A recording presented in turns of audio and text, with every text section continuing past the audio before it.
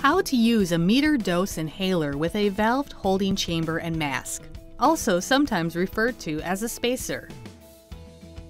Check the dose counter on the inhaler. Do not use it if it says 0. 0 means the inhaler is empty and needs to be replaced. Prime a brand new inhaler before using it for the first time. This prepares the inhaler for use.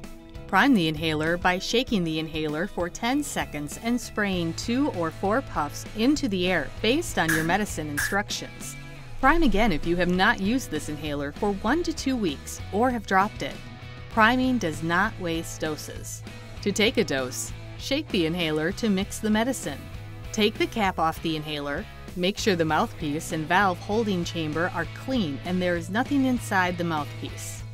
Place the inhaler mouthpiece into the open end of the valve holding chamber. Place the mask onto the mouthpiece of the chamber. Some chambers may already have the mask attached. Prepare your body by sitting or standing up straight. Place the mask over the individual's nose and mouth, making a tight seal. Hold the inhaler with your pointer finger on the top of the inhaler and thumb on the bottom. Press down on the inhaler once to release the medicine. Hold mask on individual's face while they take 6 regular breaths or for about 10 seconds.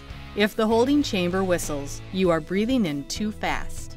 Repeat these steps in 1 minute if using more than 1 puff. Rinse your mouth with water and spit it out. Once finished, wipe your face with a damp cloth. Store in a cool, dry place. Clean your inhaler, chamber or spacer with mask according to their package instructions. If you have trouble using the inhaler correctly, ask your pharmacist or doctor for help.